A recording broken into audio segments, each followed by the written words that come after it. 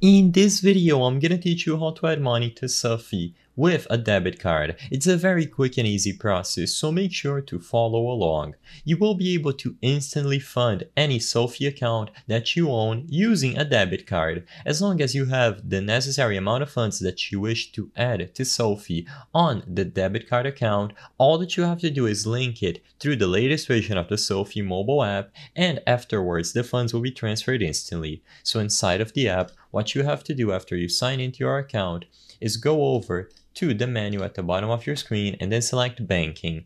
Inside of Banking, you will find your total available balance, and then you can choose between deposit or transfer. When you tap either of these options, you will get the usual settings to deposit money into your balance. So you can choose transfer instantly if you want to use a debit card. You will notice that if you are using a debit card, you will be able to add up to $500, and this is going to be an instant transfer.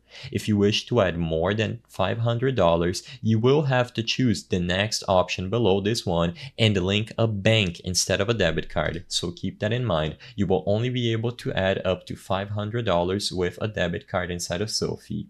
So once you tap transfer instantly, you will be able to follow through the instructions in order to make this transfer.